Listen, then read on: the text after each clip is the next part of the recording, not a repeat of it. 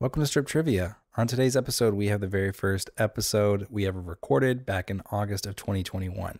Since it was our first episode, we were still trying to figure out the format and the nicknames, and we didn't have a set number of clothing items, so it wasn't super fair. And we also have a repeat question about Victoria Beckham in the show.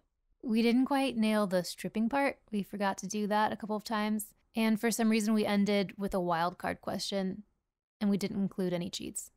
Despite that, we still hope you like, despite all those things, we still hope you like the episode and watch it. I mean, listen to it.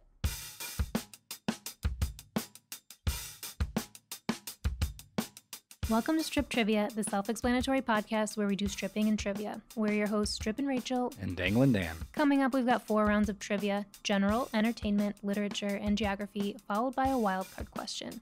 Get a question wrong, you take a piece of clothing off. First guy to be naked is a loser. Let's get into our first episode of Strip Trivia. I think that was good. We probably just nailed it. One take wonder. Strip Trivia. 5 questions per round, starting with general. Rachel, you're up first. I'm up first? I'm too nervous to go first. You go first. Okay, I'll go first. Okay, question 1. Are you ready? Yes. What was the first Pixar movie? Well, my gut instinct is thinking Toy Story. I'll go Toy Story. That's right. Ooh, all right. Okay, question 2. What year did Facebook launch? All right. I was in high school. So it was before I graduated. I would say, well, are you talking about to the general public or like? I don't know what I'm talking about. Because the Facebook probably launched on, was it Harvard? Sooner than it did to the general public. So that's the distinction I would ask for. I don't have that distinction. Do you want me to look it up? I would say it would launch to the general public. I would think 2005, but I don't know. Okay, the answer that the internet told me before is 2004. Okay. We can just have you take off clothes now, and then later on we can have you put something back on. No, I'll look it up right now. Okay. Yeah. Okay. February 2004. That was when the Facebook launched, and when it became available was September 26th, 2006. And I said 2005. Yeah, you said 2005. So, all right, first piece of clothing coming off.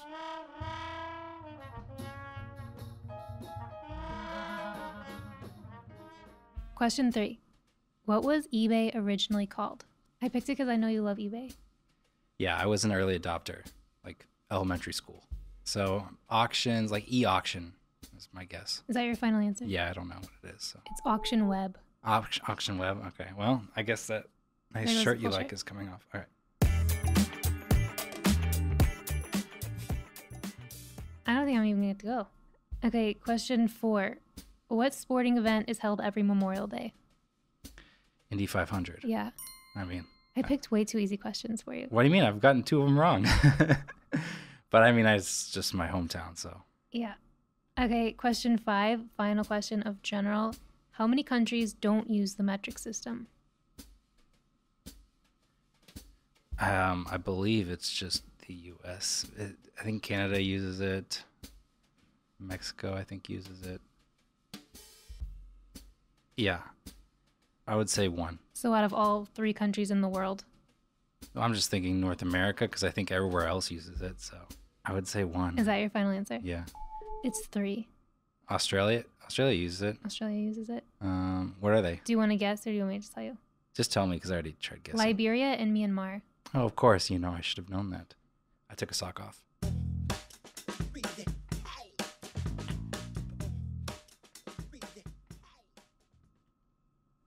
Getting a phone call from your mom. Hang on. Okay, back to general trivia. Rachel, question 1.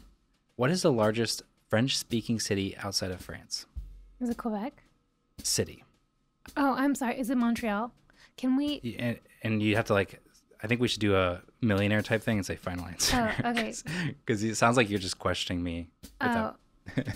So my answer is Montreal. Correct. Final answer. Correct. Montreal. Okay. Question 2. Globe and Jerusalem are a type of what vegetable? Globe and Jerusalem. type of squash. Is that your final answer? It's just like really broad, so I feel like I have the most chances if I say squash. Okay, squash, final answer. No, it's artichoke. What is the symbol on the periodic table for sodium? I don't know the. Sodium was an easy one. I never learned it. Sodium? Is it Na or something? Yes. Okay. Or something. Have some confidence. You got it right. Okay. What is Russia's equivalent to the CIA? Oh, I don't know. It's probably in Russian too. So I don't You know it. It's well, I'm not going to give you a hint because you didn't give me any hints, but you've heard it. You've heard it before. I slept through the Americans. Putin was a part of this organization. I don't know. I don't know. I don't even want to guess because I don't know. Okay, so it's like you just I don't know. It's final. Yeah. Well, what happens when they ring your doorbell? Don't make me. Ding dong, ding dong. Oh, the KBG. KGB. KGB. Yeah, KGB. So take off a piece of clothing. Oh yeah. You forgot the strip portion of this show. Okay, here goes my sweatshirt. This is a whole thing because I have headphones on. And I'm back. How many? Is that 4 questions? That was 4. For your last question, who is married to Posh Spice? Is it a soccer player? You can't. It's not 20 questions. You just have to- I don't know celebrities. This is an entertainment question. I guess that's It's general. I'm part of general. Okay. I don't know. David Beckham. There you go. It's Correct. even. Are you serious? Yeah. Why are you so surprised? Okay, cool. Good. Look at you. Is her getting name all these- Victoria? Yeah. Victoria Beckham. Okay, Victoria I've heard of Beckham. that. Yeah. Okay. Well, that wraps up general. Let's move on now to literature.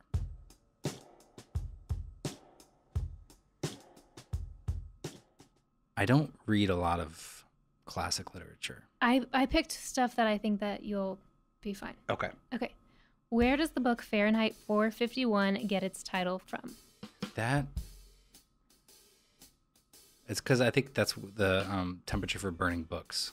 I think that's my final answer, I guess. Yeah, it's the temperature at which paper burns. The like little caveat is that's what he thought it was, but it's like not technically, but that's what he thought it was. Okay. Yeah. We'll count it. Official judges. Okay, 2. Which fictional book character has been featured as a major character in more films than any other?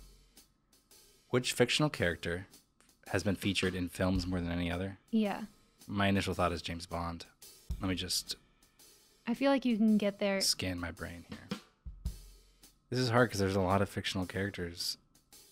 Honestly, I don't know. I'm not really thinking right. Do you want me to just tell you? I'm going to say James Bond is my final answer. Okay, Sherlock Holmes. Okay. Okay, which book is set in Airstrip 1 on a province of the superstate Oceania in a world of perpetual war and government surveillance? I don't think I've read this book.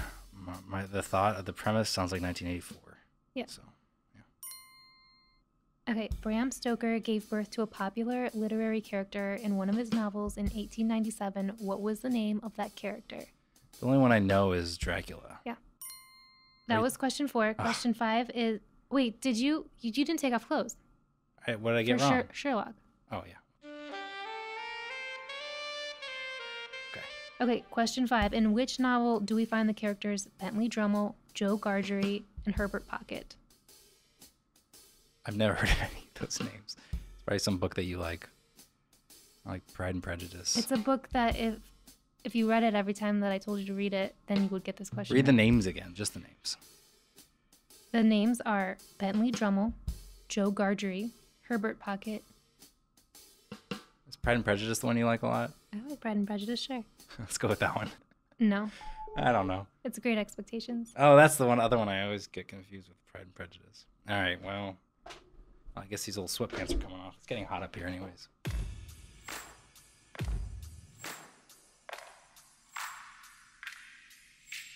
That was not my favorite round. What novel written by Oscar Wilde has to do with immortality? Oh, The Picture of Dorian Gray. That was too easy. Okay. Emily Bronte's Wuthering Heights tells of a tragic romance between two lovers. Heathcliff What? and Catherine. I mean, well, these are obviously too easy for you.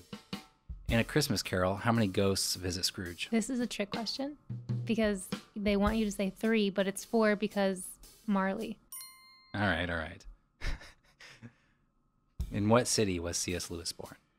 Oh, I don't know. I would guess. I know he lived in London, but I don't know where he's born. I told you this like a week and a half ago, and so I wanted to see if you pay attention to what I say. I definitely didn't because I don't think I know this, but I know he was like in London. I'll give you a hint since you gave me a Okay. hint. It has to do with a sleep story I was listening to on Calm. Oh, maybe maybe in Ireland. Maybe he was born in Dublin. Okay, I'm gonna say Dublin.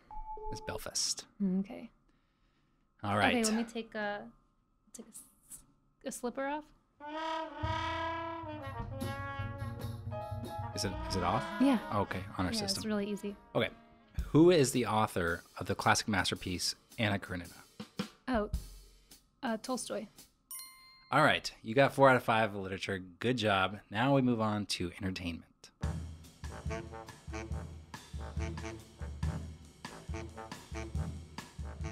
Okay, question 1. Weeds and Orange is the New Black were created by whom? Weeds Yeah. and Orange is the New Black. I watched Weeds. I'm trying to remember who the creator is. I knew that you loved that show, so I thought you might know this. I didn't love it. It really fell off after a couple seasons. Oh, I thought that you loved the show, so I thought you I might actually know. don't know who created that show. I don't have an answer. I thought that you'd know how to pronounce it. I So, don't even so know. it's Genji Cohen. Oh, Genji Cohen. Okay. Is that right? Yeah, that's familiar now that you say it. Okay. What are you taking off? Oh gosh. All right. I only have 2 You should pieces have worn left. slippers up here. It was hot. Okay, you're gonna get this one right. Good, because I'm really kind of close. Okay, which album made Taylor Swift the youngest person to win a Grammy for Album of the Year? I mean, it's got to be Fearless. Is that your final answer? answer. That's correct. Okay, how many months did Conan O'Brien host The Tonight Show for? 3, 7, or 9? All right. He started hosting just after I moved away from LA.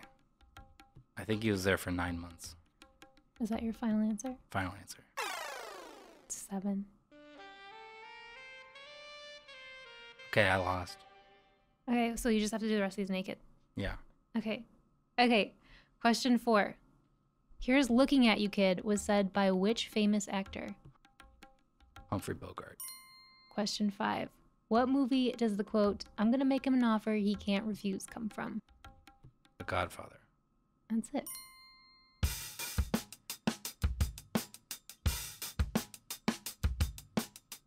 In what decade was Madonna born? I'm gonna say she was in her 20s in the 80s. I'm gonna say she was born in the 60s. No, she was born in 1950s. She was born in the 1958. She looks amazing. Yeah. Okay, I'll take off another slipper. How long is an Olympic swimming pool in meters? 50. Oh, you were paying attention when I had the Olympics. on. The movie You've Got Mail is a 1998 remake. The original film released in 1940 was called what? Shop Around the Corner. What was the name of the family who starred in Seventh Heaven? Oh, the Camdens. What, That just came up today what do you mean it came up? because that. Because you mentioned it earlier? Yeah, when we were watching Curb. What year was the movie The Titanic released?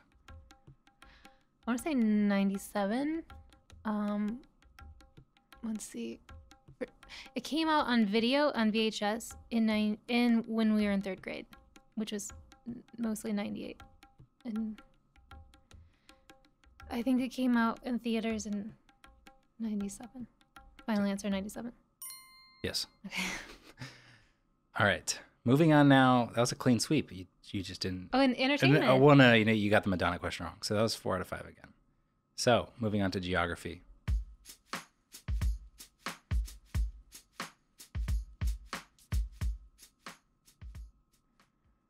Okay, which U.S. state has the most water in it? You have to think about this. Well, Minnesota is the land of 10,000 lakes. Michigan has like the Upper Peninsula. I don't know what they count as water in it because it's not really in it. Yeah, it's not about lakes touching it. Alaska might have a lot of lakes. I've never been there, and it's a huge state. So that to me seems like the one. I'll go with Alaska. It's Alaska. Okay. Good job. Okay.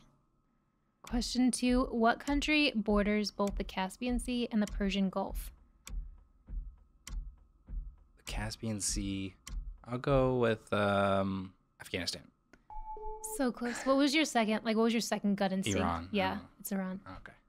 You have I'm already nothing- naked. Yeah, okay. All right. Take off your headphones. How many U.S. states border the Gulf of Mexico? I thought this would be a fun one for you. Why would that be fun Because for me? you can count. You can. The Gulf of Mexico. Okay, I honestly don't know. This I guess Texas is included, right? So if you go east of Texas, Louisiana, Alabama, Mississippi, Florida. Say them again. Did you just do 5? Yeah. I think you did them all. Here, say it again. Texas, Louisiana, Alabama, Mississippi, Florida. Yeah, you got 5. it. Okay. Okay, question 4. How many U.S. national parks are there? I think you've been to all of them, so No, I have not. How many? Mm-hmm. There's tons. Mm-hmm. Why would you ask me a random numbers question? Your family really loves national parks. I thought you might know. You think I know random numbers and Okay. I don't. I'll say 3 numbers and you pick which one. Thank you. 43, 53, 63. I would assume you'd bookend it with higher and lower, so I'm going to say 53. I knew that you would assume that, so I didn't do that. It's 63. Oh, you jerk. Okay. Question 5. What is the least populated U.S. state? Figured you might know this. I think it's Wyoming. It is. Okay. Okay. Is that 5? That's 5. I'm going to do really terribly in geography, so. Good.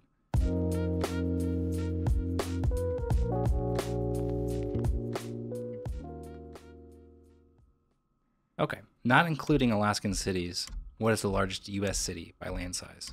By land size?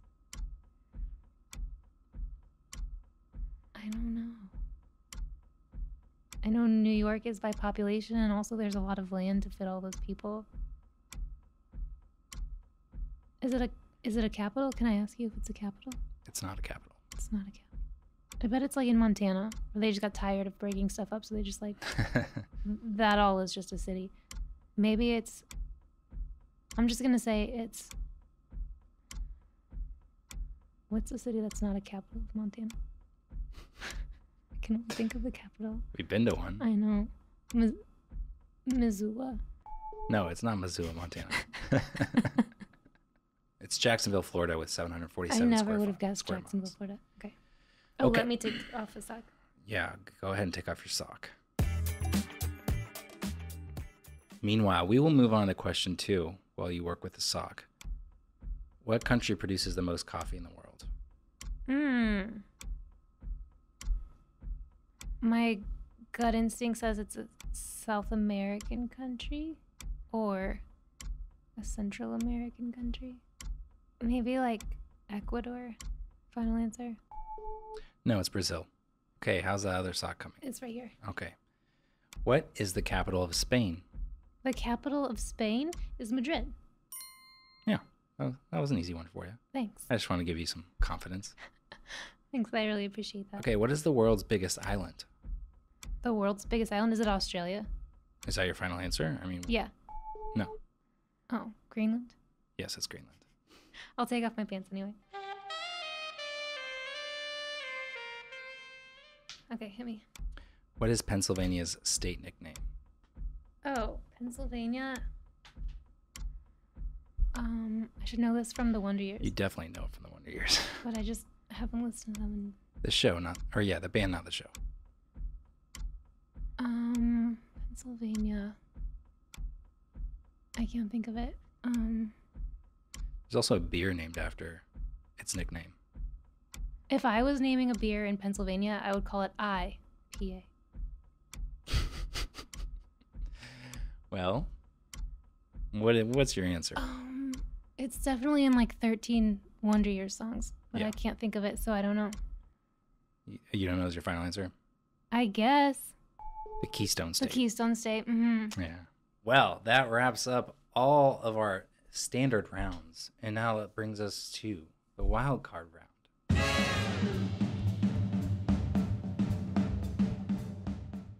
How many bras are you wearing? 2. That's So that's not fair. it's a reasonable amount. Next for time us. I'm loading up on underwear. Wildcard round, start it off. I picked 2 questions for you, so I have to pick which one I want to do more.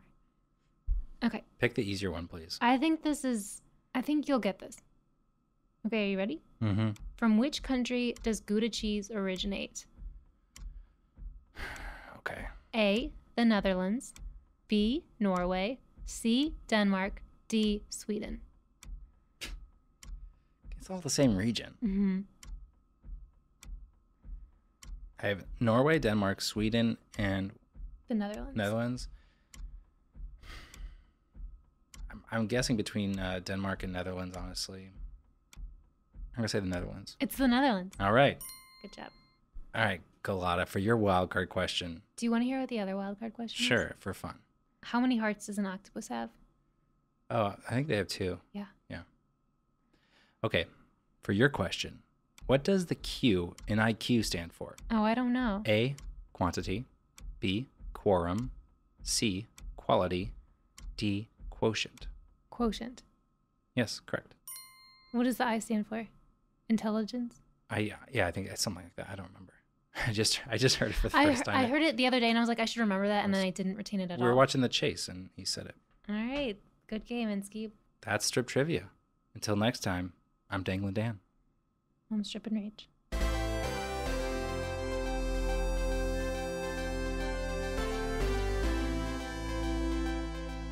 Strip Trivia is written, recorded, and produced by us, Rachel Galata and Daniel Inskeep. You can find out more about us online under the name Mango Street Lab. That's all for this one. We'll see you next time.